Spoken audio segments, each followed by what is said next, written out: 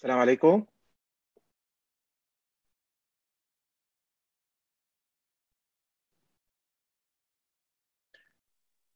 وعليكم السلام دكتور، كيف حالك؟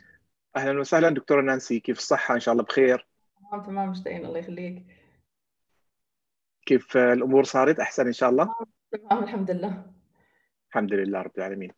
يلا هيك حظنا حلو، حنشوف حضرتك مرتين بشكل قريب. الله يخليك، انا حظي الحلو. تسلمي. المحاضرة الثانية إن شاء الله حتكون يوم الاثنين إن شاء الله، اللي هي تبع الكيميكال بيرنز إن شاء الله. ان شاء الله. اوكي.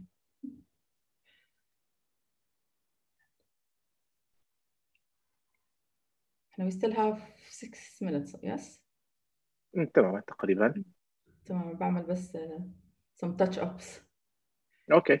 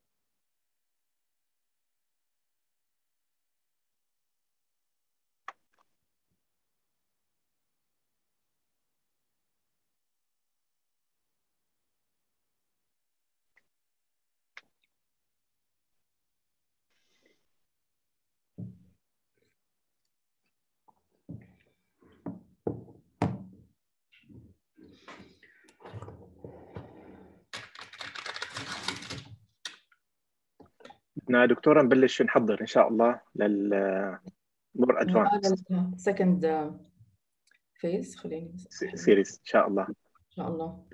بجهودكم إن شاء الله، تسلموا الإيدين، شكرا جزيلا. بالعكس، شكرا على الفرصة، يعني انه to be part of this platform. ان شاء الله انه Actually it تكون is. فادت ناس كثير، يعني I think نعم. الموضوعات. عفوا سوري، تفضلي حضرتك. لا انه الموضوعات كثير مهمه، يعني عم بيجيني نعم فيدباك انه كثير ناس عم تستفيد صراحه. صح، هذا الشيء اللي كنت رح اقوله، وخاصه انه احنا مشينا معاهم من البيزك نوعا ما وباتجاه الادفانس. يس. الناس متعطشه حقيقه لموضوع البيزك مثل ما هي متعطشه لموضوع الجراحه، لانه احيانا انا بجوز ما اكون مثلا فرضا يعني السبيشاليتي تبعي بجوز ما تكون كورنيا، انه والله انا اعمل ادفانسد كورنيال سيرجريز، بس بنفس الوقت انا بالعياده تبعي انا ممكن اشوف كثير اشياء بدها بس بيزك مش اكثر يعني. تمام. that's correct. حتى في واحد. نعم في كمان يعني مرات الواحد بيكون كثير انشغل بالسبيشالتي تاعته او بهز اون ورك، في اشياء معينه بيفكر انه احنا وصلنا لهذا الاند بوينت اوف تريتمنت وخلص. sometimes eye opening هدول المحاضرات، انه yes I can refer, yes I can do something. حتى طريقه الكونسلنج للمريض اختلفت، انه والله في something that can be done. ف cross reference between specialties كثير مهمه، يعني مش ضروري يكون واحد specialize بشيء معين، حتى بالسبيشالتي نفسها تقدر يعني في ناس بيكونوا متخصصين بجراحه معينه حتى في القرنيه، فكثير مهم eye opening. صحيح. هلا مثلا في الجلوكوما سيريس نوعا ما يعني صار فعلا اي اوبننج على كيف الواحد يقرا الفيجوال فيلد، كيف يقرا الاو سي تي، كيف يشوف الاوبتيك نيرف. حتى تخيلي بس الاوبتيك نيرف بحد ذاته كمان هذا يعني كان سيشن، فول سيشن. ف صار حتى الواحد يعني لو انه بجوز بالمكان اللي عم يشتغل فيه بجوز ما يكون في جلوكوما سبيشالست، او بالاريا كلها اللي عم يشتغل فيها ما يكون في جلوكوما سبيشالست، وبالتالي هو صار بامكانه انه ياخذ قرار بشكل افضل لين ما انه ممكن يحول المريض ل سب سبيشاليتي بمكان اخر او باريا اخرى. لا شك 100%.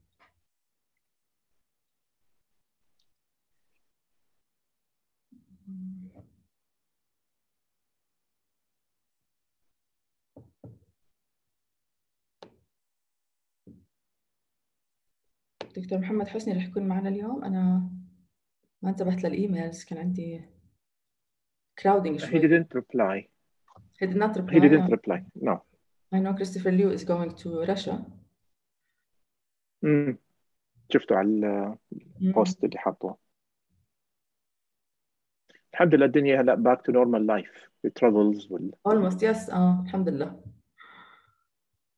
ولو انه هذا اصابنا شوي بالكسل، وصار الواحد بيقول طيب ما اونلاين كله عم ينحل، ليش لحتى الواحد يسافر؟ يعني مثلا انا ما حروح على الاسكرز.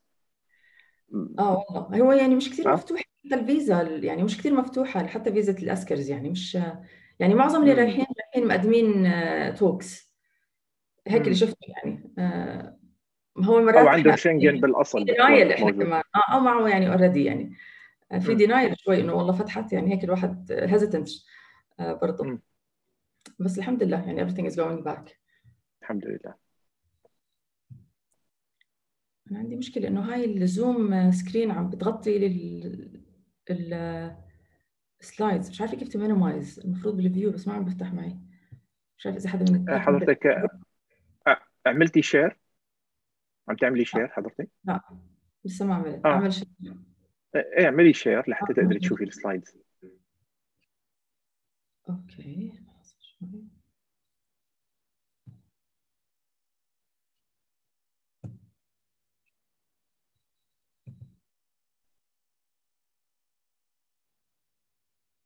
تمام. we can see now. انا قصدي على الويندو مش قادره اعمل له مينيمايز. لحظه شوي. تمام I'm fine هلا. إيه، تمام مشي الحال الحمد لله.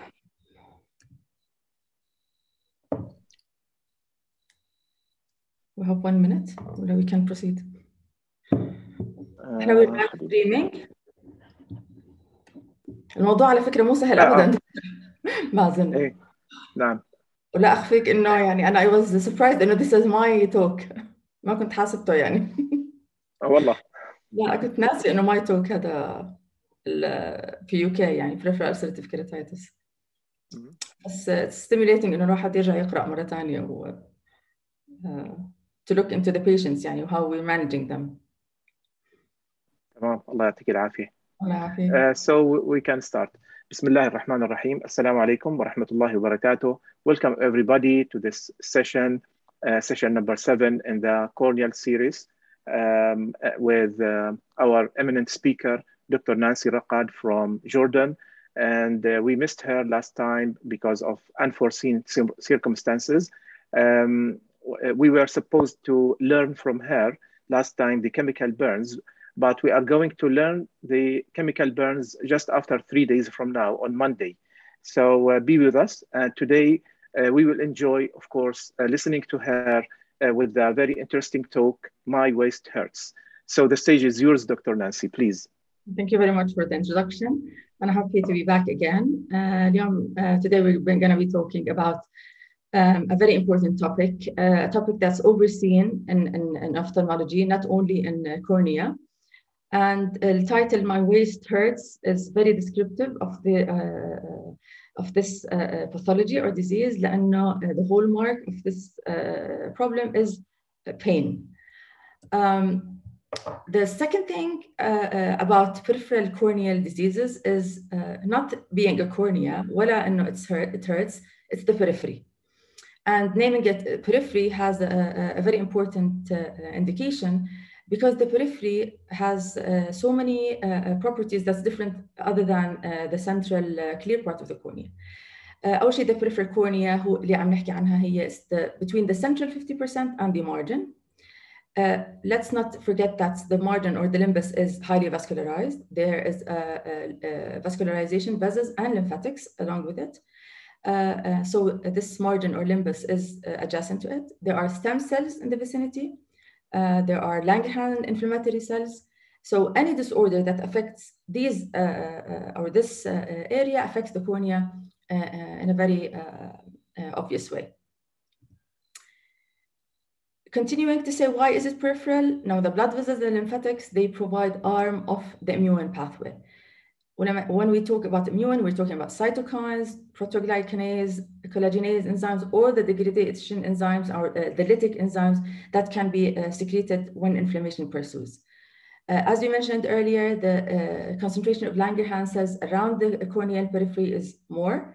There's more also concentration of complement factors and immunoglobulins, especially immunoglobulin IgM, IgG, and IgA, and they are present in high concentration around the corneal periphery. So we can look at the corneal limbus as a reservoir, as it is a reservoir of the stem cells. At the same time, it is a reservoir of inflammation and inflammatory mediators. We can classify peripheral corneal diseases into two groups.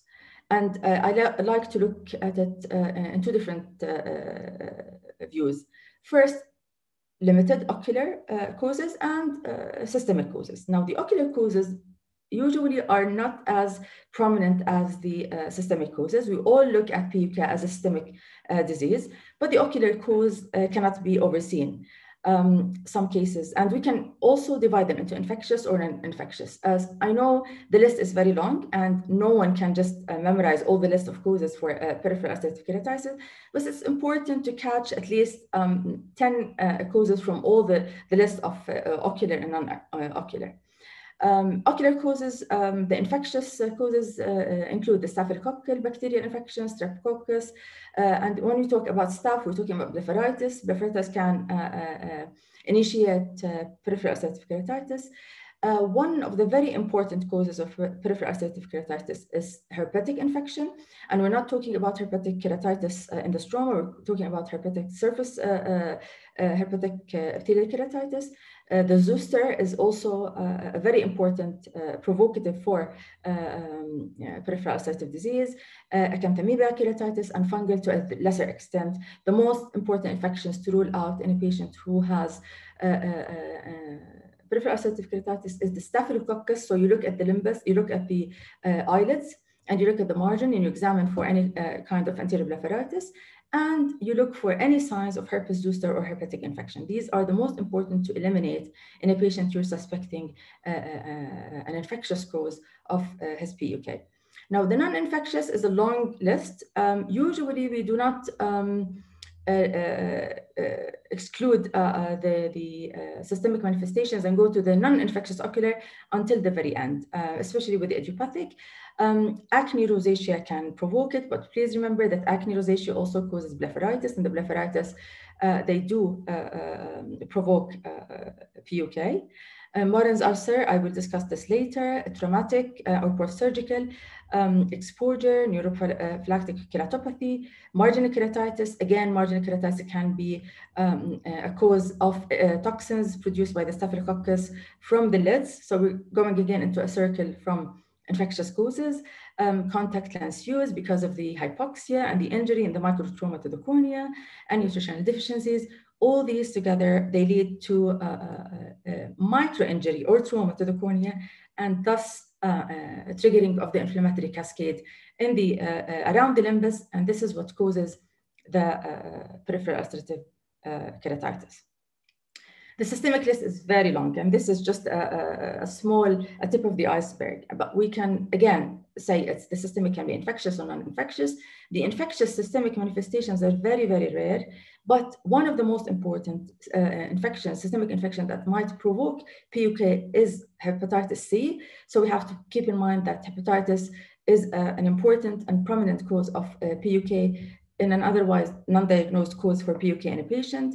And the more often is the non-infectious cause, systemic cause of PUK, and we can divide them into a collagen vascular disease or vasculitis, and these are more important, more aggressive, and more commonly encountered.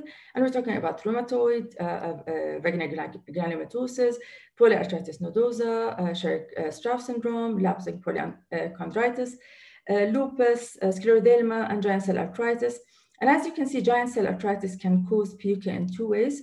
As a vasculitis, and this is usually associated with necrotizing scleritis, or as an autoimmune response to giant cell arthritis. So it provokes PUK in two ways. Sjogren's, OCP, inflammatory bowel, Crohn's, sarcoid, all these also they play a role in as an infectious systemic or autoimmune causes or association with peripheral ulcerative keratitis. So the pathophysiology, to sum it up, is simply put an immune mechanism, whether it is a humoral and cell-mediated immunity involved, whether it is an autoimmune reaction to antigens in the cornea, whether it is a hypersensitivity to exogenous exposures, such as in the case of marginal keratitis or staphylococcal blepharitis, or is it an immune complex deposition? All these, they play in one direction, which is triggering an immune response in the vicinity around the corneal limbus and initiating the oozing of inflammatory mediators into the cornea. So why does the cornea ulcerate? The cornea ulcerates because of this inflammatory cascade that's been turned on. And how progressive and how aggressive is the inflammation that's occurring around the vicinity? This will determine how ugly will be the ulceration or the guttering or the undermining of the cornea. You see inflammatory cells invading, you see the blood vessels that were just pushed away by the limbus stem cells from the cornea, just invading the limbus. You'll see the angry vessels, you'll see hyperemic conjunctiva, and you'll see oozing of lytic enzymes that are activated. We're talking about collagenases and protoglycanases, and they eat up the attachments in the corneal desmosomes. And the vessels and the lymphatics also will, that are in close proximity, will bring in the inflammatory cells, neutrophils, and all the immune mediators, the cytokines, will just assemble there. And the end result will be keratolysis of the corneal stroma. It's very important to know it is keratolysis. So the cells, they just die, they are necrotized. And as time goes by, ulcer or thinning ensues. So simply, peripheral ulcerative keratitis is a destructive inflammatory response of the cornea.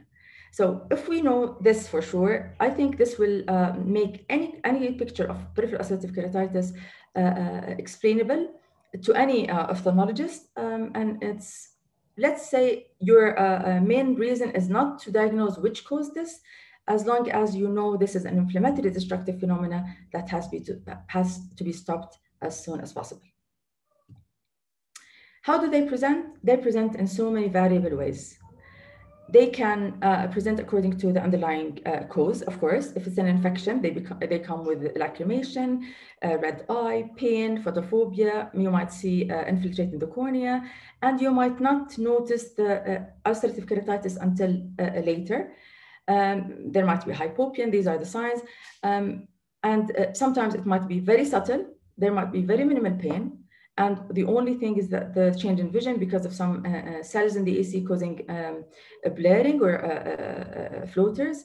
It might be only a red eye because of the conjunctival hyperemia. Sometimes it is really painful if scleritis is associated. Sometimes it's foreign body sensation or grittiness. Sometimes it's photophobia or decreased vision because if the destruction is so severe, astigmatism might happen, or even the destructive mechanism can encroach into the central part of the cornea and just decrease the vision. This is until we go into the more serious complications. So what do you see? What are the signs? Usually it is a crescent-like erosion. Sometimes it's not always straightforward. You might see patches of undermining of the cornea in the periphery that might coalesce as the disease progresses. And there's overlying epithelial defect, and this is a very important sign to look for, an overlying epithelial defect. There's usually accompanying conjunctival or scleral inflammation with or without vascular inflammation. And this is an important also point in order to differentiate between this and Morin's ulceration. There is thinning, absolutely. Sometimes there might be an infiltrate according to the cause. If it's an infection, if it's a contact lens wear, there might be infiltrate. And the clinical disease severity, we can predict it according to the depth of the ulceration.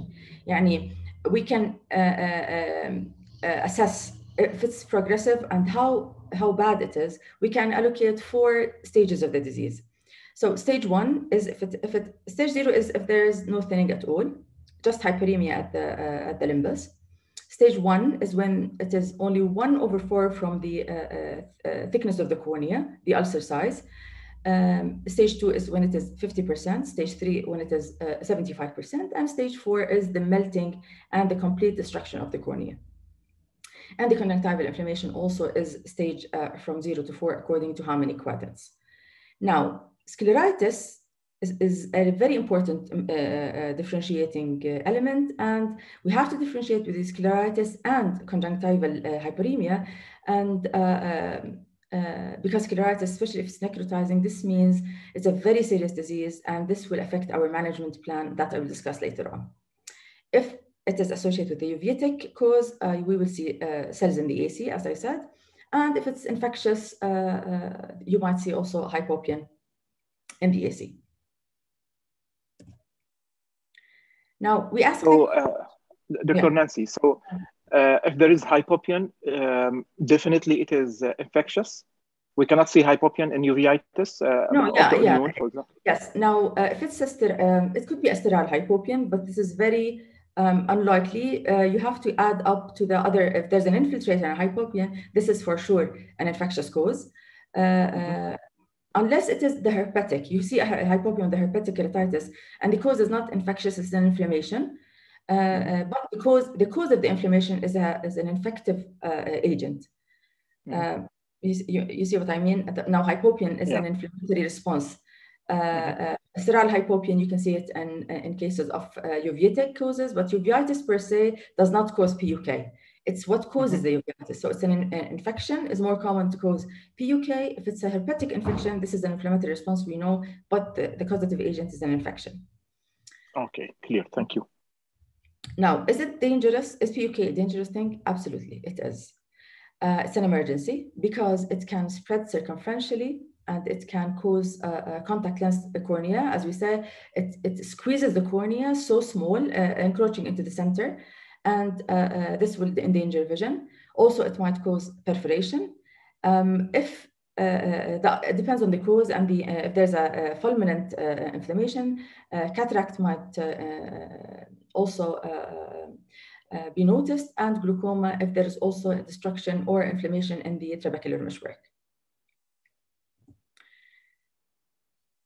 How we diagnose it? It's very important to know or to remember what Shakespeare said, that when sorrows come, they come not in single spies, but in battalions. يعني المصائب لا تأتي فرادى. فA PUK usually does not come alone. PUK comes with a lot of superimposing things. So you have to have a high index of suspicion, even if it was a small ulcer in the periphery. And this is why we always say to the junior doctors or the residents, to differentiate between an ulcer that is in the middle of the cornea, which is usually an infectious cause, and an ulcer that is in the periphery of the cornea, which is usually an inflammatory cause, an inflammatory response. And sometimes I say when vessels they invade the cornea to heal an ulcer in the middle, this is a very good sign. Although we don't like to see vessels coming encroaching with the cornea, but in an infection, the vessels coming to the ulcer, this is a very good sign of healing. But in cases of peripheral ulcerative keratitis, if you see an ulcer that is in the periphery, this is a very bad sign, and you should not pass it as an infection per se, and the patient goes home. So you have to have an index of suspicion, and you have to elicit all the signs or the symptoms through the history. History taking is a very important determinant of the success of your treatment and diagnosis in peripheral ulcerative keratitis, because it's usually not a disease only of the cornea, it is a systemic disease manifested in the eye. So history of trauma, of any surgery in the eye, especially cryotherapy if done, any chemical that's been used for in the eye, any contact lens wear. We're now talking about the ocular causes, any infection in the past, any oral tablets that the patient takes for hepatic eye disease, for example, any history of zoster, and then you elicit the systemic diseases. You ask about pain in the knees, pain in the knuckles of the fingers, any problems in the back, all the systemic disease that you can elicit. And then after this, you go to the examination. And the examination is very important to look at the patient as a whole, and you just not look at the eye as a single organ. So you examine the eye properly, trying to elicit any local cause of PUK. And then you go and look at the hands of your patient, ask him to raise a hand, grab, shake hands. Shake hands in Corona time now, just maybe the Corona punch, wave his hand to see his fingers for botonial deformity. And we always see this in the clinic. Ask about knee problems, deformities. Look at the nose if it has an abnormal deformity or configuration, because 50% of cases are associated with systemic disease and mainly rheumatoid arthritis. Rheumatoid can be elicited in almost 50 cases of PUK patients diagnosed in the cornea clinic. Not to forget Wegener granulomatosis, systemic lupus erythematosus, relapsing polychondritis. And I know as ophthalmologists, we cannot just memorize all the medical terms and medical diseases that can pour into PUK. And I think this is the main reason we did not go into medicine, but sometimes we have to go back and have a list in our minds. And it's okay to have a list in front of our eyes, actually. So it's very important. This is what I tell my fellows and residents is you see what you look for. If you don't have anything in front of your eyes to look for, even if you cannot grab the information, you can keep this particular slide or this particular table and just put it in front of you on the desk in the clinic. And just if you see a patient with PUK, you can just mix and match and see which one fits into the patient's description. So if a patient has a saddle nose deformity, then think of Wegener granulomatosis or relapsing polychondritis. If he has an auricular pinna deformity in his ear, think of relapsing polychondritis. If he has nasal mucosal ulcers, then Wegener is a most probable diagnosis. Systemic lupus SLE erythematosus, you have to look for the oral, lip, or tongue mucosal ulceration. Also, a butterfly or malar rash, alopecia, hypopigmentation in the scalp or face. These are signs that usually direct you into SLE. Giant cell arthritis, we all palpate the temple for giant cell arthritis if it is suspected, and especially if the patient came back with a high ESR or CRP and elderly, and just there are jaw claudication or temporal paresthesia. Now, rheumatoid arthritis, this is something cannot be missed. The patient with the rheumatoid, and usually it's an advanced disease. You can see the botonial deformity, the swan neck deformity in the fingers. All these, you can see them and elicit them in the hands. And you can just ask the patient, do you have a rheumatoid or not? And in 80% of cases, the answer would be yes. There might be subcutaneous nodules in the arms and the legs. And you ask generally about arthritis. Sometimes you have a patient who is young and presents to your clinic with a picture of PUK that comes in one eye. Usually patients with systemic disease, they come with bilateral peripheral ulcerative keratitis. One eye might be more prominent than the other, but in general, they come with bilaterality, not necessarily symmetrical involvement.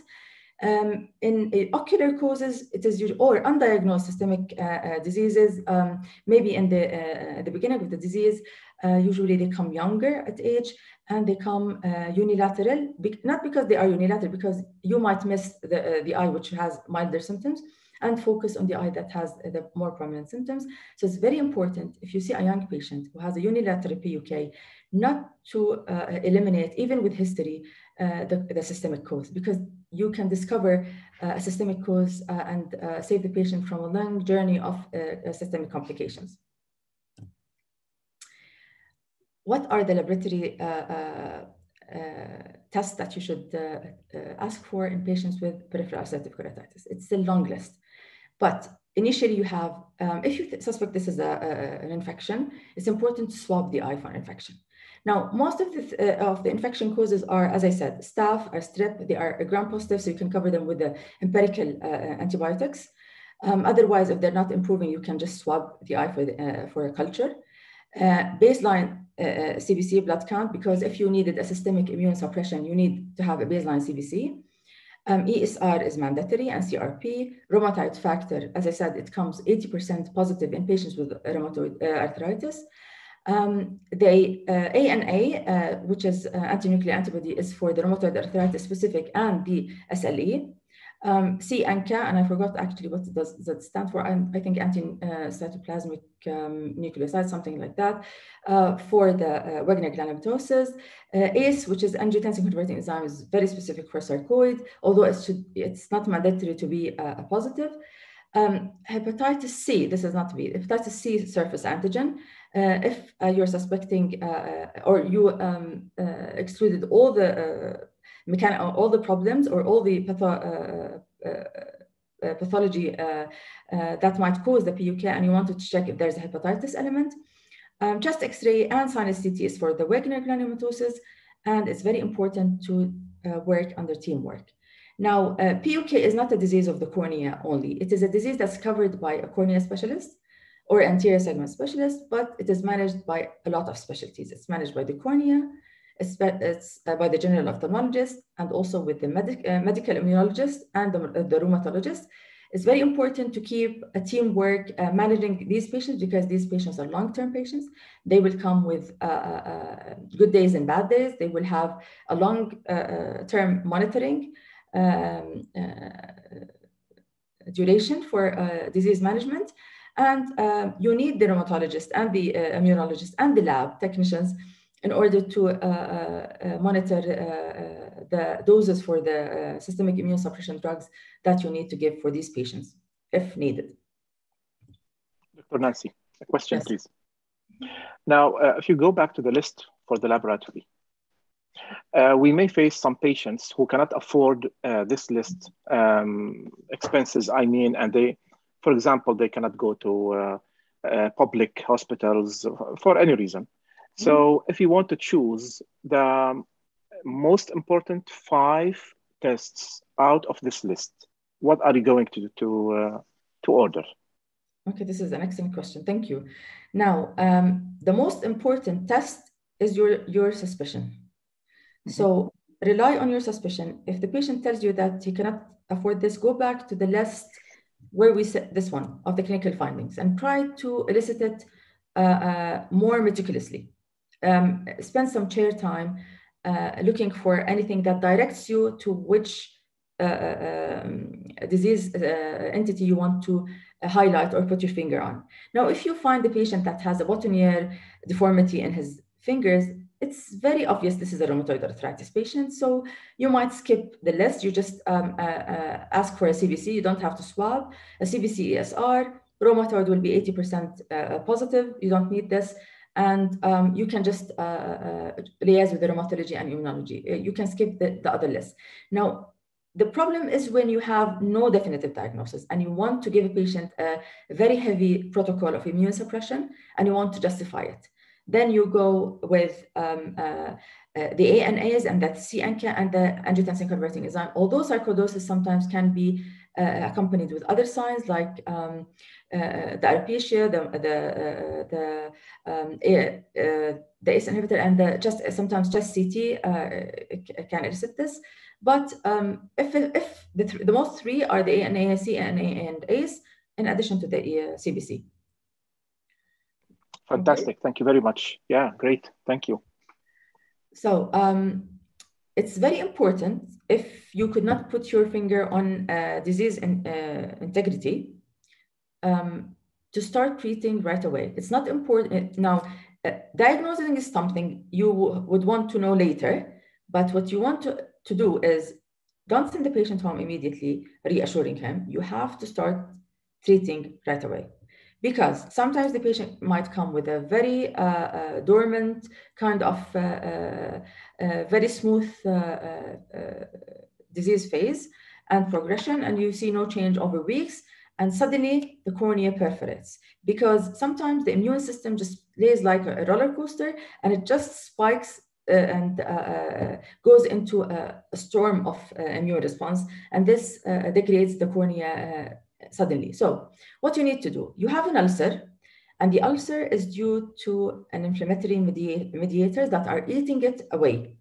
What you have to do is, first, you want to lubricate. And the reason of lubrication, not because you might have a Sjogren's or Sjogren's syndrome or a rheumatoid arthritis, that because of keratoconjunctivitis sicca that might ensue and make the problem more severe. No, this is not the reason why we lubricate a patient with peripheral ulcerative keratitis. The main issue is that we want to dilute the inflammatory mediators that are swimming in the vicinity of the cornea by putting more water into the area. So the more water you put, the more you wash out the effect of the inflammatory mediators, and the more you minimize the effect on the cornea. So this is the first thing. The second thing, the lubrication enhances the healing by making a layer over the corneal surface and mediating the stem cells and the epithelial cells to bridge the gap and reach the area of epithelial defect. So this is the main issue with lubrication. Now, if you have an infection, it's very important to kill the bug. And as I said, if you don't... Dr. Nancy, sorry for interruption. No, please. Now, actually, it is an amazing point why we use the lubricant here. Yes, not only to enhance reepithelialization, but for dilution. I learned it from you now. Now, do you have any preference of lubricant composition, or let's say, should we avoid any composition? For example, we know that when there is an inflammatory process, it's better to avoid hyaluronic acid because it is an acidic. And maybe we avoid it just until we settle down or we calm down the inflammation within a couple of days, then we can move to the hyaluronic acid. Is it the same thing here, or is there any preference? Absolutely, this is an amazing question. Now, let me put it this way. Avoid ointments, avoid viscous gels, because you don't want to overweigh the cells that are bridging the gap to reach its site. This is the first thing. Second thing, avoid anything that might add on the inflammatory response. Avoid anything that has preservatives, because now you're increasing the problem. So use preservative-free drops as much as possible. Avoid use a low concentration of hyaluronic acid if you want to. I would prefer the drops that can be used after a PRK, for example, a surface ablation surgery. Drops that might have some vitamin C in it, or ginkgo biloba, or any component that will help in healing. But still, the main issue is that it is preservative-free, and it is not viscous or gel shape. It's very important to be more aqueous. So you choose the aqueous kind of artificial tears, not the viscous, not the mucin-like, not the ones we use to treat mammary gland dysfunction because of mucin deficiency, not the one we use to treat a problem in the oily layer of the cornea. Treat it as if there is a deficiency in the aqueous layer. We're pouring water. The more water you put, the better effect you get. This is how we look at it. Yeah, very nice. Thank you very much. Amazing lessons today. Okay, so if it is an infection, and the infection usually it just you can just spot an infection if there's an infiltrate, stromal infiltrate and whitening, plus minus hypopion, localized to one side, history of trauma with something. You need to kill the bug. We said the infection that elicits a PUK usually is a staph or strep. And it is usually, it can be covered with monotherapy, Vigamox, Zemaxid, any of the fluoroquinolones for 4th or 5th generation. Usually the infectious PUK, you can see a response very rapid as compared with an inflammatory peripheral ulcerative keratitis. Now, a very important point to discuss, and we always talk about this. If you suspect PUK in a patient who is already on topical steroid for any reason, for vernal catarrh, for dry eye, for anything, post-surgery, you have to keep the topical steroids at bay because they promote progression and proliferation by inhibiting the collagen formation, خاصة بالvasculitic causes such as Wegener, especially in Wegener granulomatosis. There's one or two things that I would use a very mild steroid on the cornea. I'll tell you about it later as we discuss the treatment. But as a general rule, if the patient uses topical steroids, stop them right away. Don't think of it as an inflammation that you need to pour in anti-inflammatory at the same time. It's also important, and this has been going all around, to stop any and not to think of giving the patient any non-steroidal anti-inflammatory drops, because you are killing the patient or killing the cornea of the patient. Eventually the patient in no time. The patient will have pain-free periods of corneal perforation and he will come happily perforated. So this is the only thing that you would change. So avoid steroids, and I'll tell you the rationale of using steroids and avoiding it, and avoid non-steroidal anti-inflammatory drops. Nothing anti-inflammatory on the cornea. Use all the anti-inflammatory medication you can systemically, but not on the cornea. So as we said, the mild steroid or any steroid you use, it just stops the collagen formation, and that we need to build up structure. And so it will delay the reepithelialization and strengthening of the corneal tissue, and will cause just progression and worsening. You can give an anticollagenase, which is a doxycycline or tetracycline. We know tetracycline in pregnant women and children under the age of 10 or 11 are not advised. You can use doxycycline. Actually, I like doxycycline in all patients. It is a magical component of, it's a magical friend for the cornea.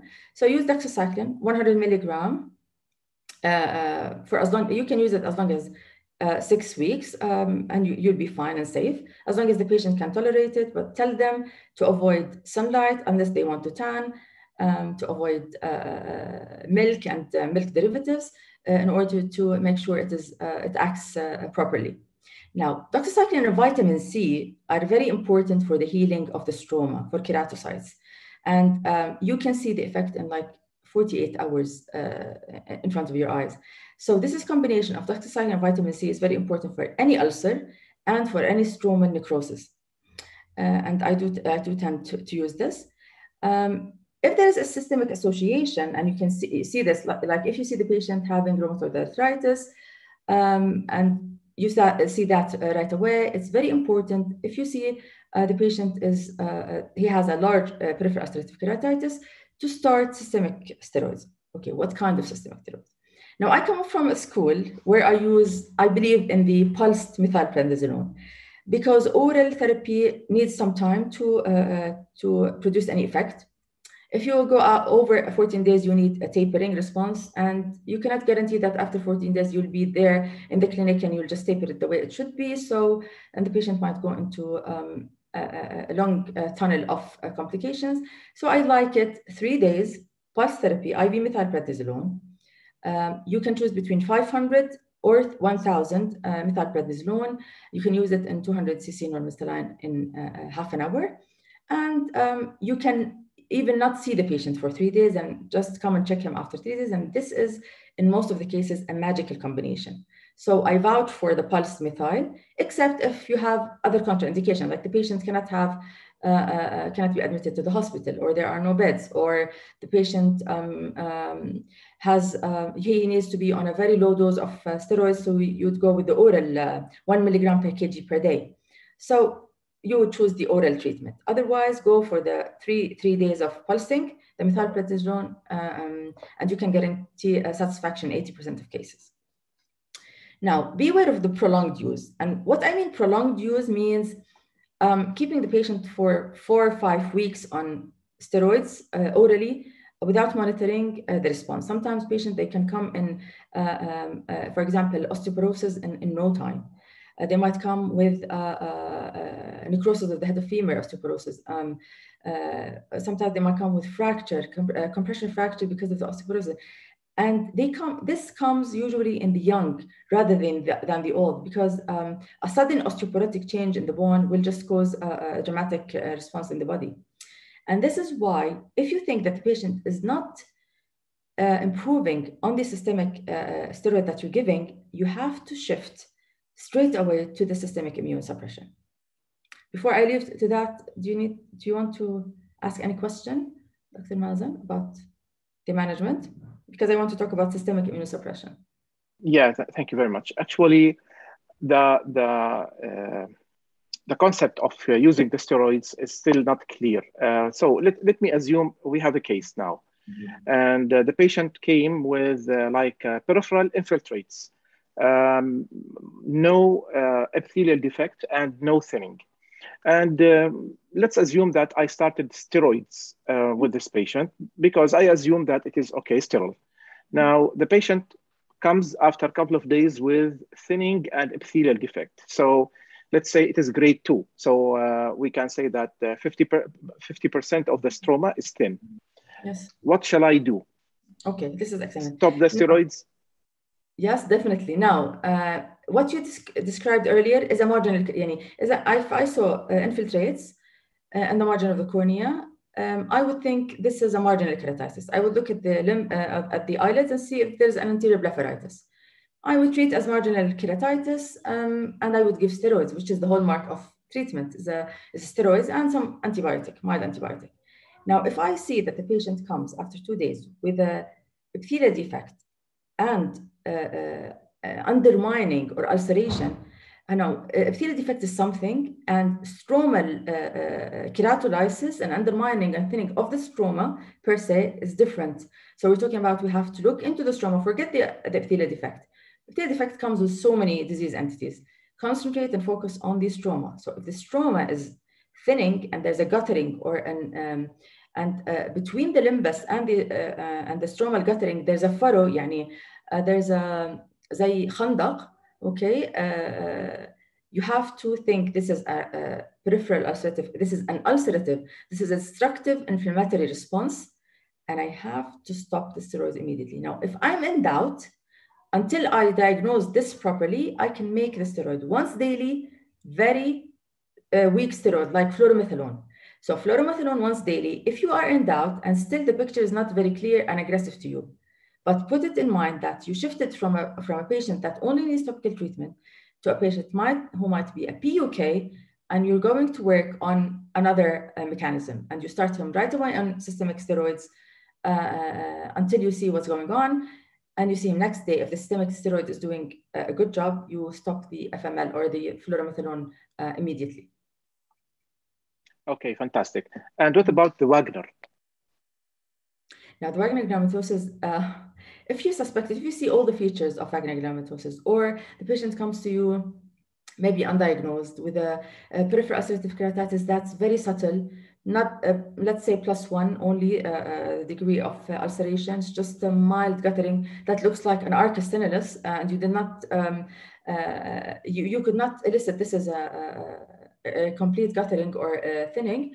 But the patient comes with a saddle nose, and he has this referral with a long list of tests that he has, and he has a positive test for Wagner grammatosis or a CT or chest X-ray. Then what you do is you stop any steroids, no matter what the case on the cornea is happening immediately, because in no time he will perforate. This patient will perforate in no time, and you must be aware of this.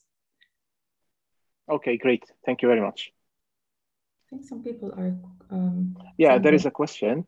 Yeah, there is a question. If you allow me to say some minor points. PUK in elderly patients, especially rheumatoid arthritis related, admission is necessary due to the fact that the patient often have difficulty installing the drops. So this leads us to the question, when do you admit the patient of PUK? I always admit any patient that I need to give IV methylprednisolone, whether it is elderly or it is a young. Any patient for pulse therapy, I admit him or her.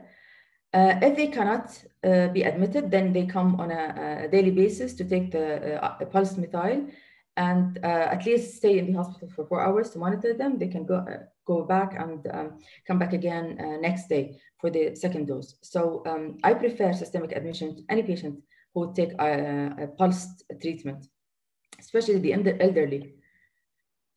Yeah, so only for pulse, but apart from that, no. Okay. Also, Dr. Muhammad says also consider eye protection, like eye shields. Oh, yes.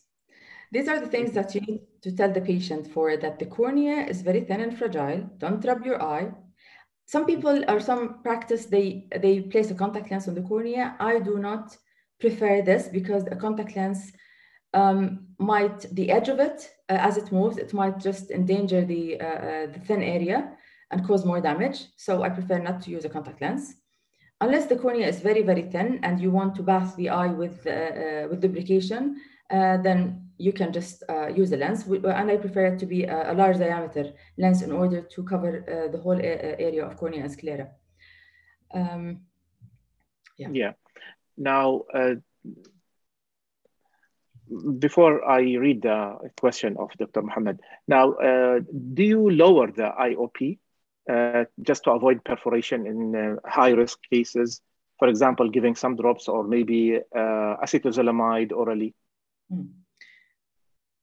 Fascinating question. Now, I don't lower the IOP anticipating a perforation, but I do lower the IOP if it is just impending. Like if I have patients with a real perforation that's plugged by an iris, let's say, or a descematocele that's a very thin, I do use, even if the intraocular pressure is low, I use timolol drops, which is very inflammation friendly. Avoid anything that's prostaglandin analog. Avoid acetazolamide drops because they do provoke inflammation more. So avoid these, abstain from these drops. The most friendly IOP lowering agent is the timolol or the beta blocker. So I do use it if I feel that the eye is on the verge of perforating, or if it is already perforated and we're waiting for it to re-epithelialize or do any kind of surgery. I want to say something. Usually the perforation is not that common in peripheral ulcerative keratitis compared to perforation with infective keratitis. You see infective keratitis perforation associated especially with herpetic keratitis more often than you see with PUK. For many reasons. First, PUK is usually a stromal keratolysis. You need, and you're talking about the periphery, it's a 0.7 millimeter of thickness. So in order to eat off all this, you need a very aggressive inflammatory response. What accelerates this is the steroid drops or non-steroidal anti-inflammatory drops that you might use, especially if the patient has a Wagner granulomatosis. Otherwise, even if you reach like +3 guttering, it's not that, you will not see that perforation unless the patient has an infection like a herpes, or if it's a microtrauma with rubbing the eye or sleeping. That's why I prefer sleeping with an eye shield, like a cartella or something, when they go to bed, so as to avoid microtrauma to the eye. Yeah, perfect. Of course, to take care about when we prescribe the beta blockers, to avoid when the patient has asthma or any heart bradycardia. Asthma, yes. Yeah. Now, do you consider punctal plugs? Actually, this is one of the main, on behalf of you, I'm going to answer. This is one of the main malpractice, actually, because we are pulling the toxins over the ocular surface. Yes, absolutely. This is a big no-no. Absolutely. Yeah. I always say if the bathing solution is sick, please don't keep it around. Just خليه يتصرف يعني. So. Yeah. Do you use the cyclosporine? Yes, of course, definitely. Shall I talk about it when I just discuss the management? This is just. Okay, sorry. Yeah. Cycloplegic. I read it mistakenly. Cyclosporine. No, it is. Do you prescribe cycloplegic agents to relax the muscle for Not all pain, the, for something? not all the time. Mhm. Now, there's a very big difference between the pain that comes from a epithelial defect and causes the ciliary muscle spasm, and that we use cycloplegic agents to relax the patient, and the pain that comes from the ulcerative keratitis because of the keratolysis. And if you ask the same patient in two different eyes, one eye has an epithelial defect due to, let's say, herpes, or an epithelial defect due to PRK, and the other eye has a PUK, which eye hurts you more? He will definitely point to the eye that has an epithelial defect that's scratched away the epithelium. So this is the time that I use a cycloplegic agent. Now, usually in patients with peripheral ulcerative keratitis, I try to be as minimum as possible with using topical agents, because the more modest you are in using topical treatment on the eye, the more you give it a chance to just to heal. يعني بيعطيها نفس. So they're usually not screaming from pain unless the cause is a Canthamoeba, or the cause is an infection, like a staphylococcal infection, keratitis. That's the time when I give them cycloplegic agent. Usually when you start lubricating the patient and you give a pulsed methylprednisolone, the pain just is tolerable right away. It will go down to 1 or 2 out of 10, and the patient will be happy. You don't see a patient with PUK screaming unless the underlying cause is really painful. Okay, great. So go on, Dr. Nancy. Thank you. Okay. We were talking when to immunosuppress. So we said that topical treatment should be kept as minimum as possible. Lubrication is a hallmark of the topical treatment. We do use topical steroids just in very one or two situations, and I'll talk about this shortly. And sometimes topically includes the cyclosporin, which is the Restasis. Also in one or two situations that I will just discuss. Now, the mainstay of treatment is the steroids, but sometimes we have to skip the steroids and to go for the systemic immune suppression. And this is in few situations.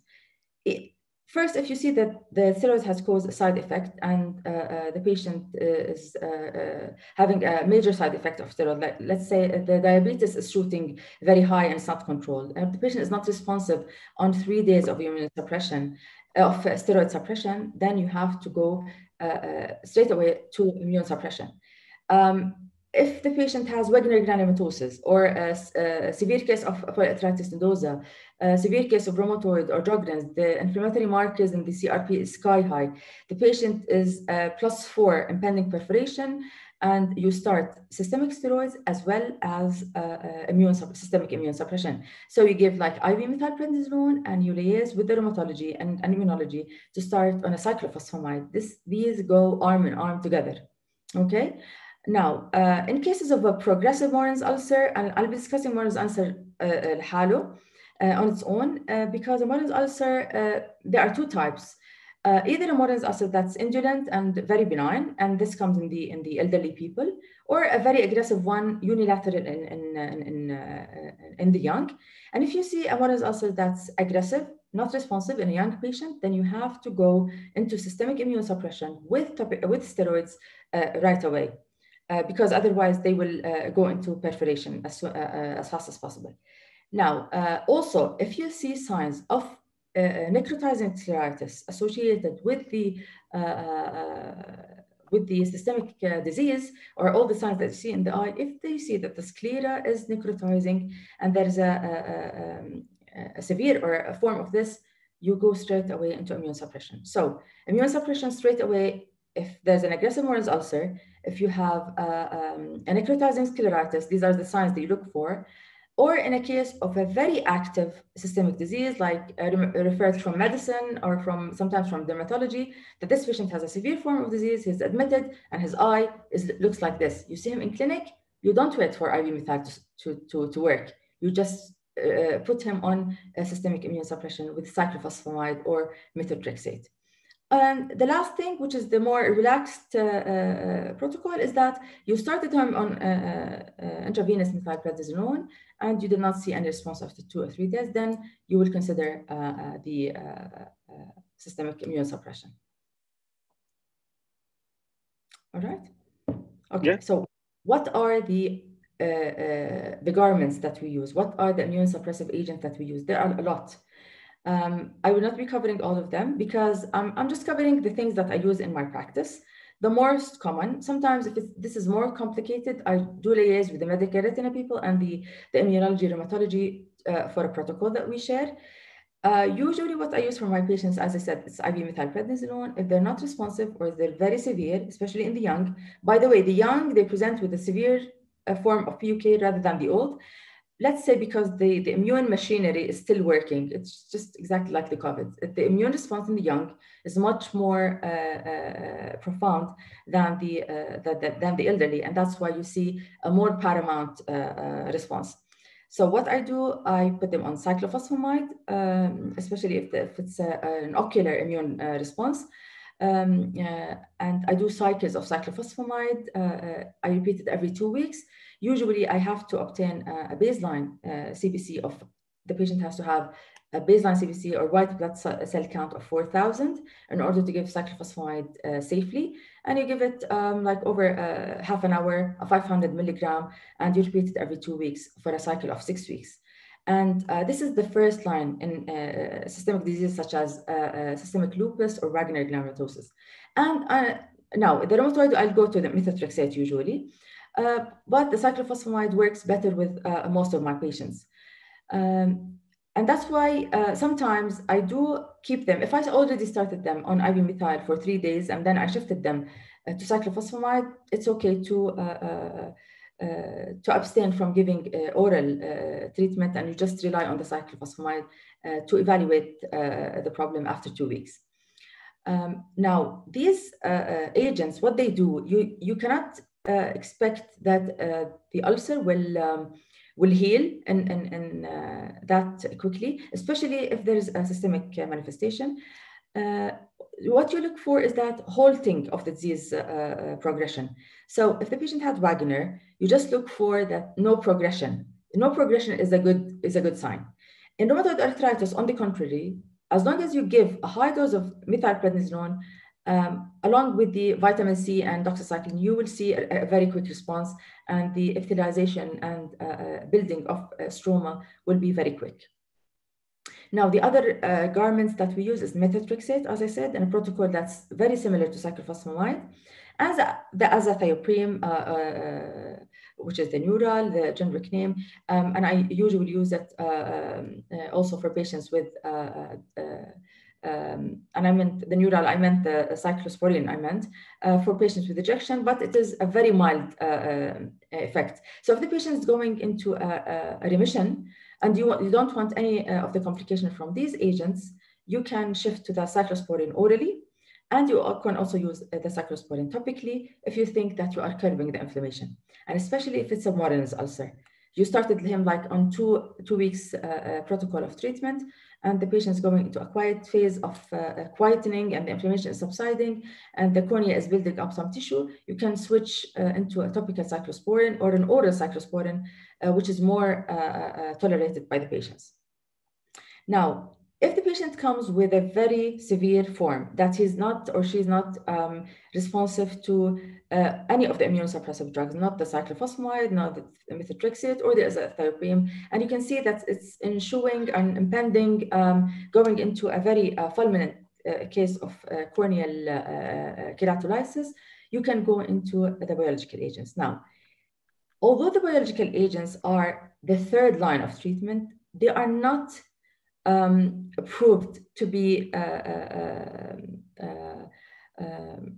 curative, let's say. So it does not mean because they're the third line that they're the best, no.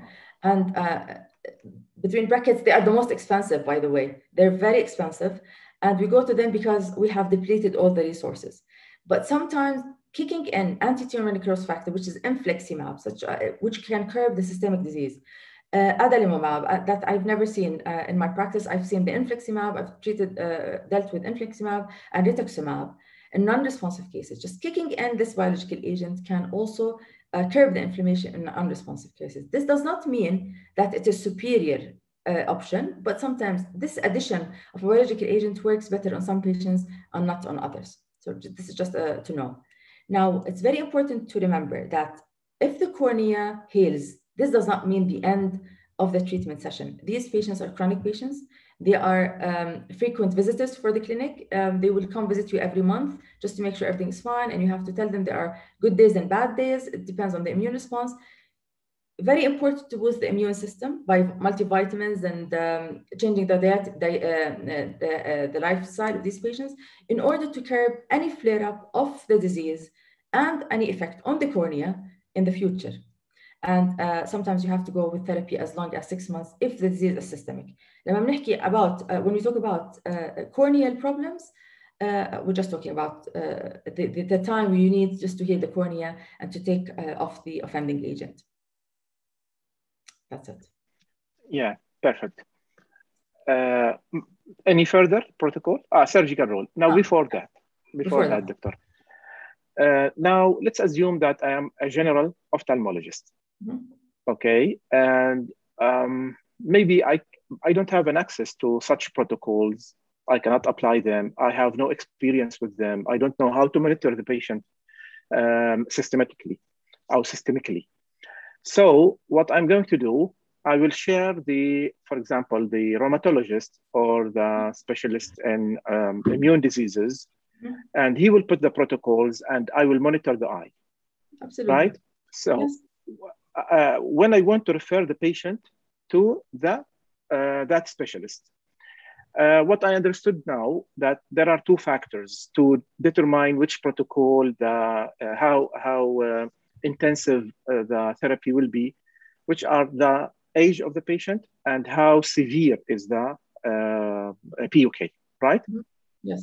So when I want to refer, what I am going to write in a letter to that specialist, which will guide that specialist to the best protocol to the patient. As a general ophthalmologist, I'm talking about general ophthalmologist. Yes, that's very important actually, because this is what's been going on. This is how we practice most of the time. Your input should be your examination. You should examine the patient very thoroughly and put your input about what do you think this is. Now, the moment you decide to refer this to an immunologist or a general medicine, let's say, this means that you have excluded the local ocular causes. This is very important because you have to, it's not justified at all to put the patient through a dilemma of immune suppression for a local cause. So your role as an ophthalmologist is to exclude any local ocular cause of the disease. This is first. The second thing, if you need assistance with the what kind of tests, because I'm sure nobody of us can memorize all the tests, the immunological tests that we need, and which test for which disease, then you can just ring a doctor or a consultant about, I'm suspecting PUK and I need to run general tests. He can advise you about this. Let's say this before sending the patient over for any treatment. Now, the tests came back and there are some positives and negatives, and you suspect this is going into, let's say rheumatoid arthritis is rheumatoid arthritis. No two doctors can argue about that. Now, the more difficult is, SLE sometimes can be elicited easily.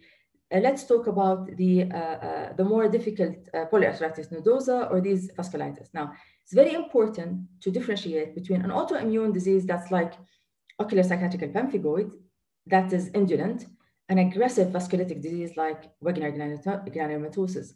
Why? Because one is very aggressive and might ensure into severe complications, and the other is just indolent. And now, if you were a little bit lazy or you delayed the management, it's fine. It's okay until you make up your mind or the patient makes up his mind. Now, you send the patient or you consult the internist or rheumatologist or immunologist if you have a high index of suspicion for a vasculitic disease, or the patient is in a very aggressive form of peripheral ulcerative keratitis, And usually you see the very aggressive form in the young, not the elderly. And the patient is not responding to your pulse steroid. These are brainstorming for you that this patient is going down a slope, and you have to save the body or save the eye. And usually when the patient comes with the severe form of peripheral ulcerative keratitis, it is because the disease entity, the systemic disease entity, is already attacking his body in an aggressive way, and he needs intervention. So you write this to the physician. This is a patient with peripheral ulcerative keratitis. I've excluded any ocular cause. I think the input of I think will lead him into which protocol to go. I think this patient might have an element of systemic vasculitis, and I leave it to you to decide for your own immune suppression protocol. That's it. He might send him back to you for a checkup after a week or 2 weeks or so. Now, sometimes you do have a conflict between us and the rheumatologist. If sometimes I might think this is a patient, if the patient is referred to me from an outside clinic, and he's already diagnosed, like for example, this is a patient of ocular psychiatric pemphigoid, and he's already on methotrexate, and they think that the patient is not improving, and they want me to check him. And when I see the patient, I think that this is, I don't think that methotrexate is the treatment of choice. I think cyclophosphamide works better on the eye, maybe not on the body, but it works better on the eye from my experience. Sometimes we go into arguments, and at the end we say, okay, let me just try the cyclophosphamide. If the patient improves, then you'll go my way. If the patient does not improve, you will go your way, and we'll add a biological agent. And this is sometimes how we do. Because remember, taking a biopsy is not always favorable in a patient which is inflamed. Taking a biopsy is not favorable in scleritis. Taking a biopsy is not favorable in a patient with ocular psychiatric pemphigoid. A patient with vasculitis that can ensue a fulminant vasculitic event in the sclera is also not something you want to do. So leave the biopsy aside unless you want to take it from somewhere else to prove your diagnosis. So this is not a disease entity. We all have a clear-cut mind about it. It's okay to have a decision and then change it according to the circumstances. So don't panic. The most important thing, stop the steroids if you're already started. على الأقل, don't reach with your patient to a level of perforation while he is in inflammation. Don't let him perforate while the eye is inflamed, because otherwise you cannot do anything at that time. At least keep him plateauing until you decide which way to go. So this is maybe my message to most of the eye doctors. Perfect. Thank you very much. Okay, I'm just trying to. It's not moving. Okay.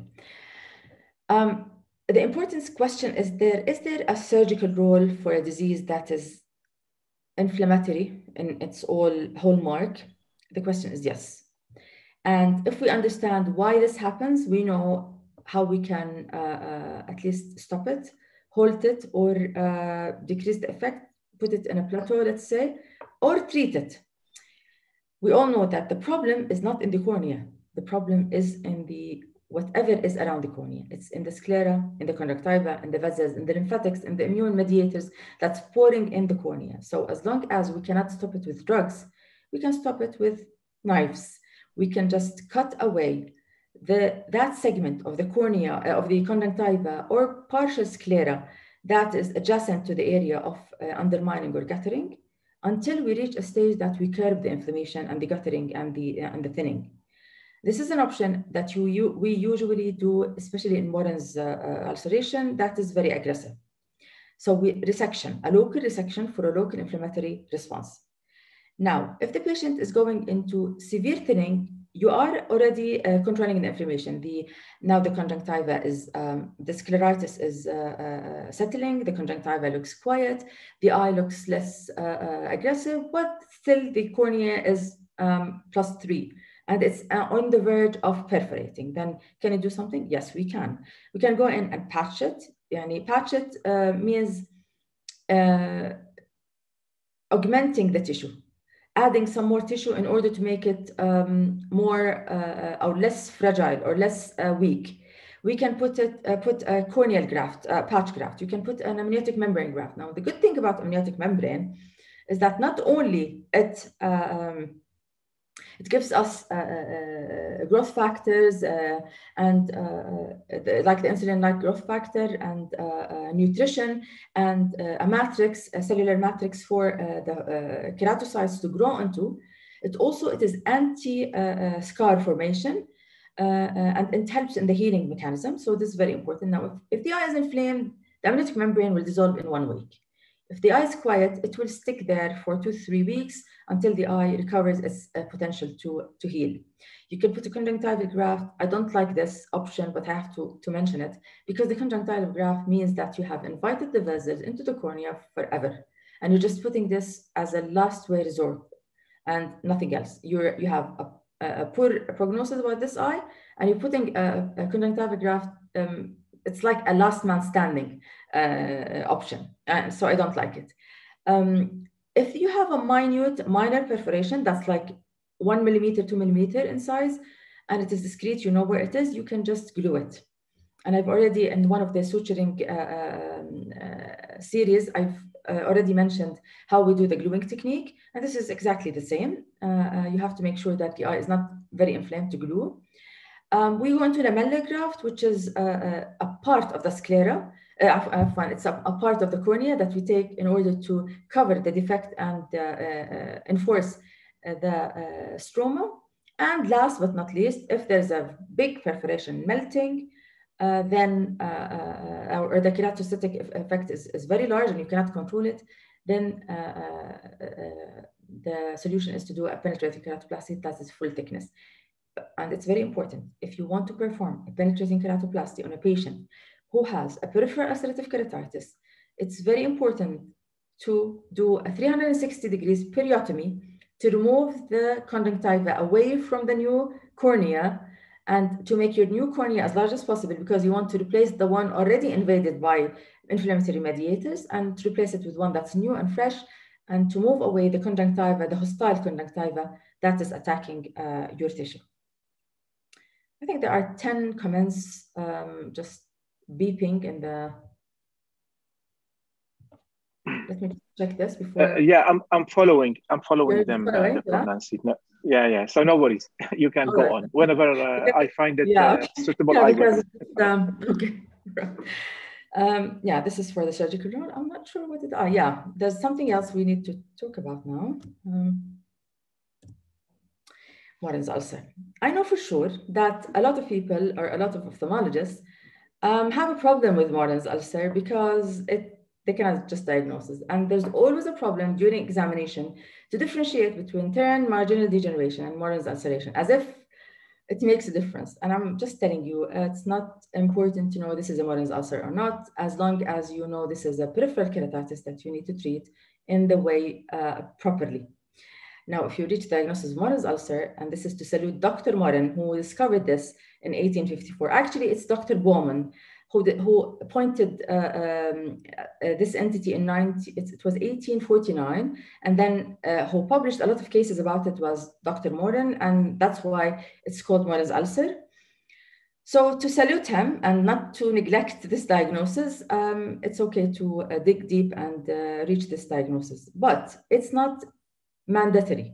Don't waste your time digging what kind of ulceration is this and start treating the patient right away. Now, let me tell you some differentiating factors between a Moran's ulceration and a peripheral ulcerative keratitis due to systemic vasculitis. First, it's a separate entity. Unlike the other vasculitic causes that are associated with an epithelial defect, this has an intact epithelium, which means it targets the stroma. It causes keratolysis and undermining and guttering of the stroma, leaving a ridge of or a flag, a white flag overlooking it. And this is what's characteristic of Moran's ulceration. And the other thing, it does not have a severe inflammation of the conjunctiva or sclera around it. There might be mild hyperemia, but Compared to the scleritis or PUK associated with systemic diseases, it cannot be compared. It's very minimal. So these are the factors that are in favor of the Morens. Now, Morens can come in so many shapes. It can come in young age, and it can come in the old age. Now, in the old age, usually it is it is bilateral, and it is it's very indolent and mild. In the young, and this is why I call it benign. In the young, it's malignant, and it cuts through the stroma so quickly, and it's progressive from the beginning. And it's the only time I prefer you use topical steroids is with the Morens ulceration. So if I said to abstain from any topical steroids in your practice with a PUK, it's all but the Morens ulceration. But you have to make sure this is a Morens before you go for the topical steroids, which is the fluoromethalone. Mild topical steroid twice daily until you make sure or make up your mind that this is Morens ulceration, because it curbs the inflammatory response so quick. Topical cyclosporin is also a very added value in this kind of inflammation, because it is a topical inflammation. It's a local inflammation compared to the systemic vasculitis inflammation. So this is a case where you need local immune markers or immune treatment in order to modify the eye's response. So fluoromethalone twice daily, lubrication is a must, and topical cyclosporin are game changers in Morens ulceration per se. Where do you see the Morens ulcer? Usually it is interpalpebral. It starts on the 3 and 9 o'clock position, and circumferential spread is very quick. The second most common is you see it inferiorly, and then it moves nasally. So these are the three most common. Although this picture, it says about superior Morin, but this is not the most common. This is what I found actually. Now, the hallmark of the disease, as we said, is the undermining of the irregularly scalloped central edge. And this is how it is described. It's an overhanging central edge or ridge that you see. You see it like a flag, and it gives you a shelf effect. And sometimes you think this is less severe than the PUK that you see with the rheumatoid arthritis. On the contrary, this is more severe. Perforation sometimes ensues so rapidly, especially if you have a young patient. Don't wait for the topical agents only to start working, and start with the immune suppression if you have a young patient with unilateral Morens immediately. Now, sometimes there are some things you have to elicit in the history of Morens disease that will guide you into the diagnosis. They are provocatives. These are what I call provocatives for Morens ulceration. Morens is a rare entity, but it's important to elicit because the topical treatment is a little bit different than the usual one. Usually, the patient has a history of herpes eye disease, and if the patient is young, eliminate or exclude herpetic eye disease. If he's old, zoster. Sometimes the patient would have been hit by a parasitic infection. And we had a patient who was a young lady who was pregnant, and she had a parasitic infection like 3 months before Morens ulceration started. And we thought this is a PUK, and we treated her as a PUK. She was pregnant. We could not add any systemic steroids.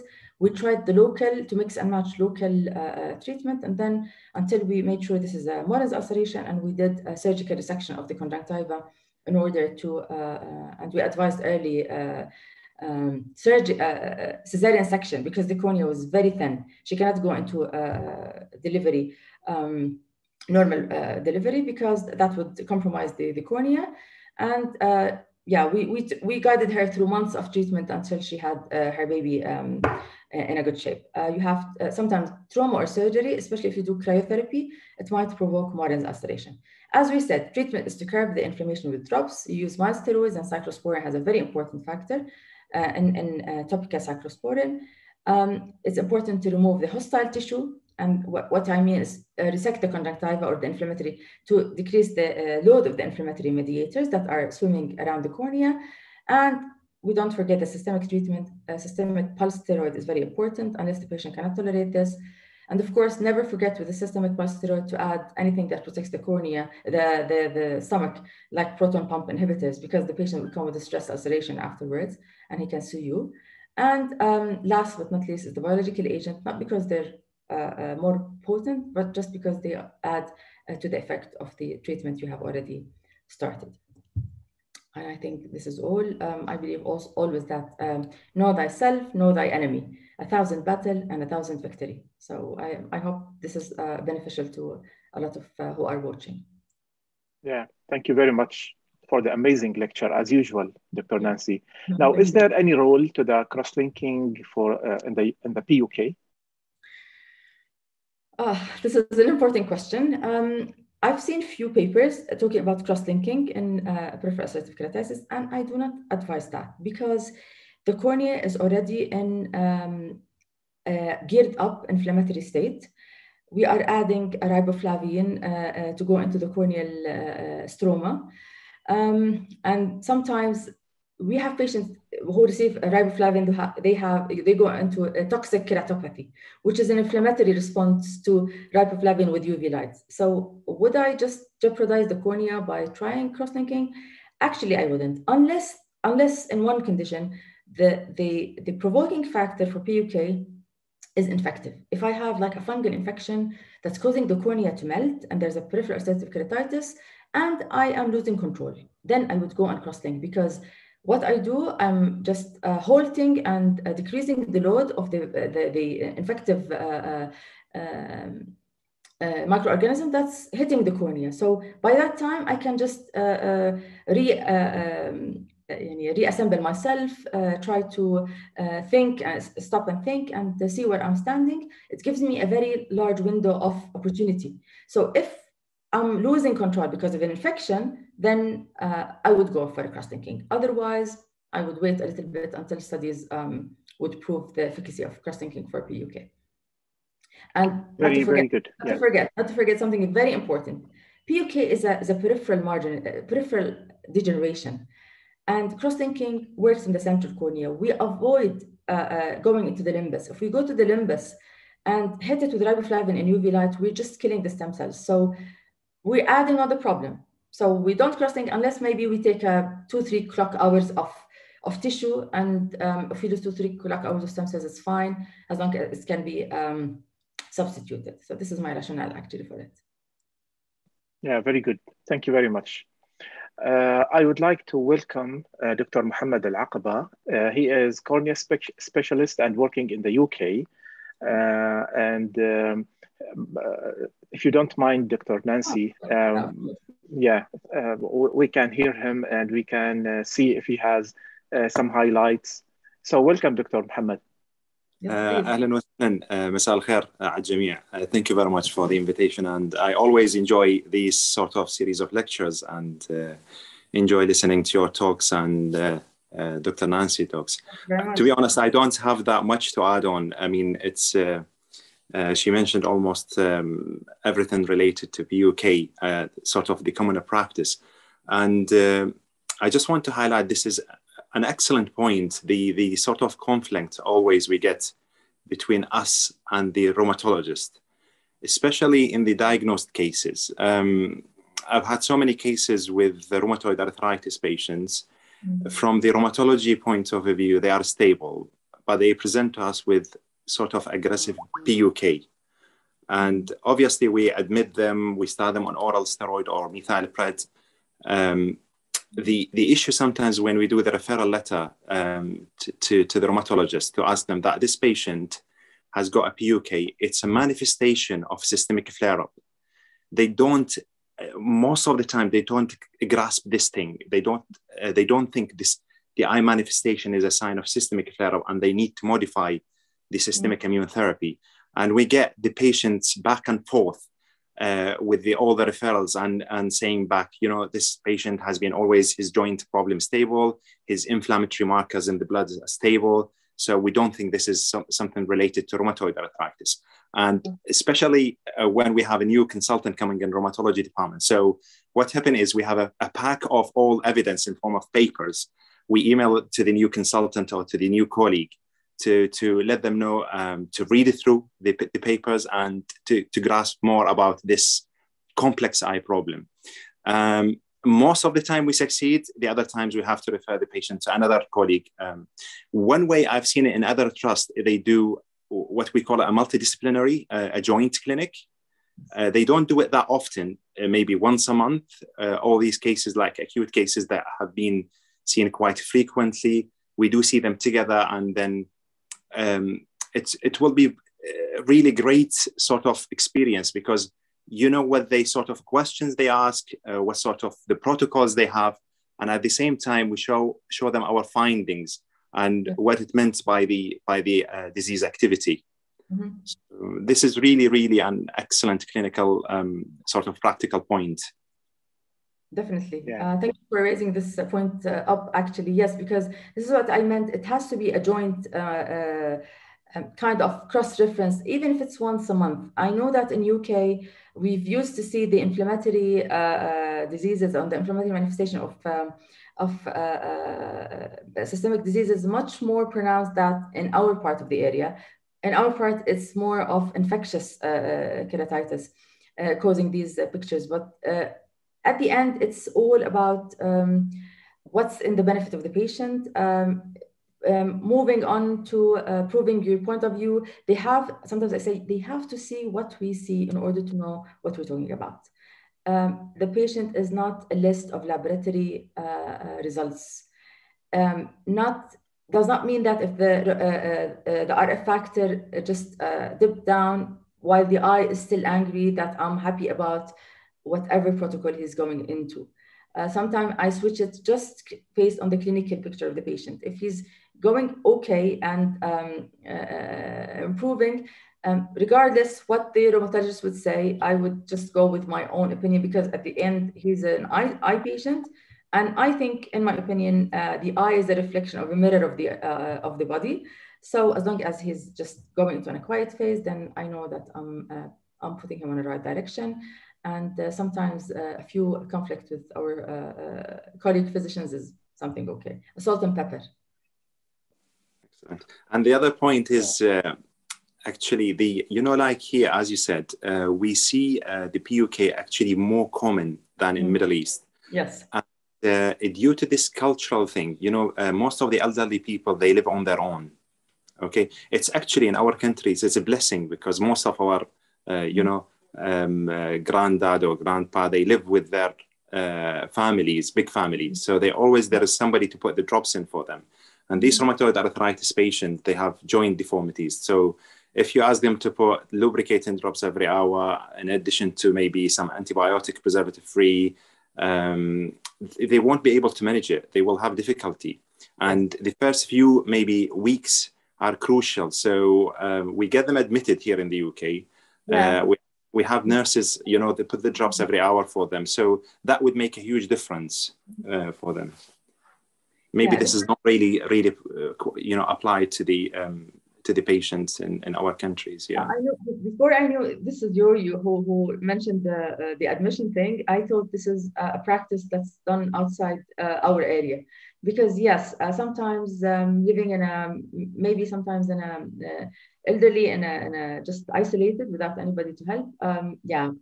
It was a protocol to admit these patients only for installation of drops. I do remember that when I used to be a fellow, so it's just for drop installation. Indeed. Thank you very much. Where do you practice, Dr. Muhammad? Well, I do practice in South Yorkshire at the moment. I practice a lot in Nottingham with the Professor Dewar. Oh, okay. Oh, yeah. Okay. Thank you. Fantastic. Thank you very much. I am the lucky one because I'm learning from both of you. We're lucky to be on this platform, Dr. Thank you very much. Well, we'll be quite honored, actually, to have you around, Professor. Thank you very much. Now, there is a question. Which concentration of the cyclosporine do you use as topical drops? Is it the 0.1, 0.05? 0.05%, yes. Twice, sometimes I go up to 4 times daily, as long as it's in the I do cycles of topical cyclosporine, by the way. It's very important to know that if you use immune suppression drops or drugs, it's very important to go into cycles and not to maintain it monotonous all the time, because you will lose the value of immune modulation. So don't keep a patient on cyclosporine for long. I just do like 4 weeks and then I stop it and reinstall it for another 4 weeks or so. It's just cycles. boosting, making the immune system or the immune response up and down. Perfect. There is a question from Kariman, and actually this question comes to my mind as well. Now, what's the difference between topical steroids and IV? For example, we say that we must stop topical steroids, but we can give the IV. So what's the difference in mechanism? Yeah, topical steroids, they act as a local inhibitors to the collagen formation in the wound, which is, or the cornea or the stroma. So it inhibits the formation of collagen and the structuring of the stroma locally, topically.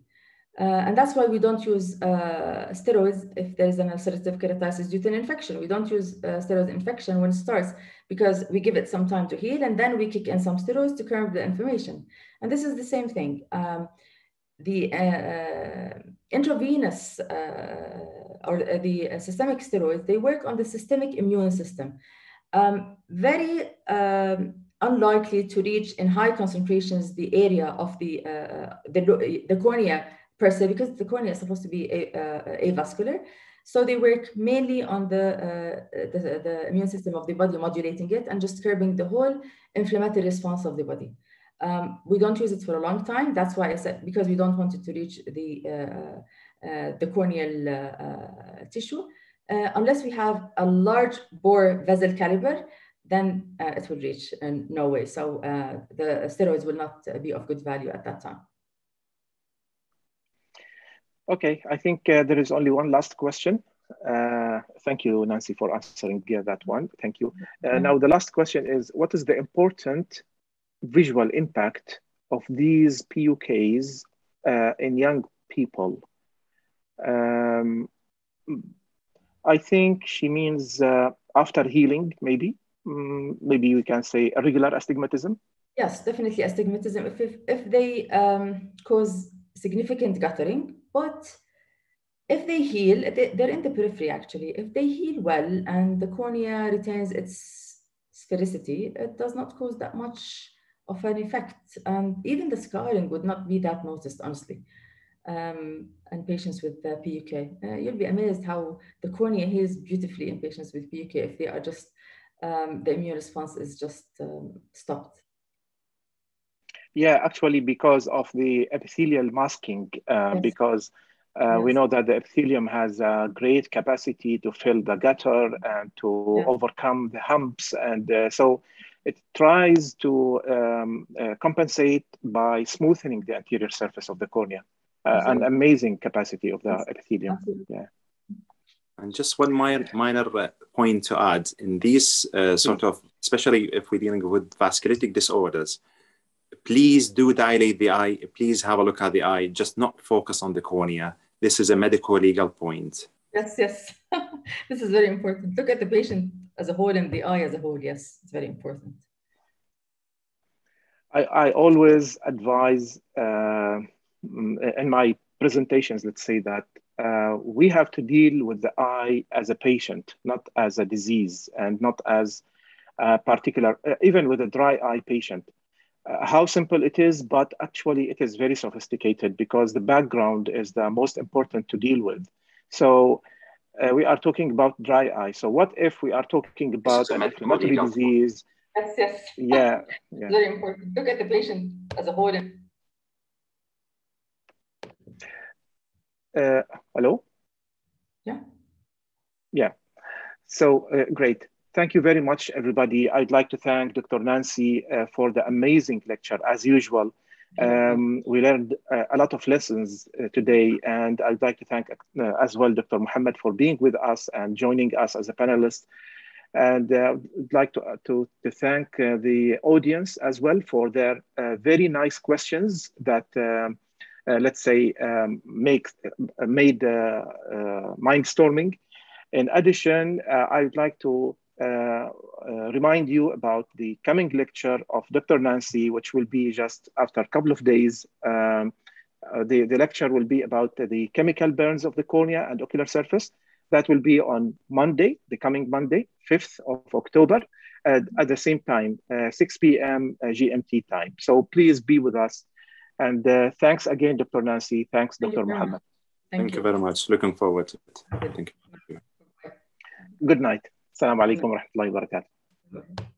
Wa alaikum salam.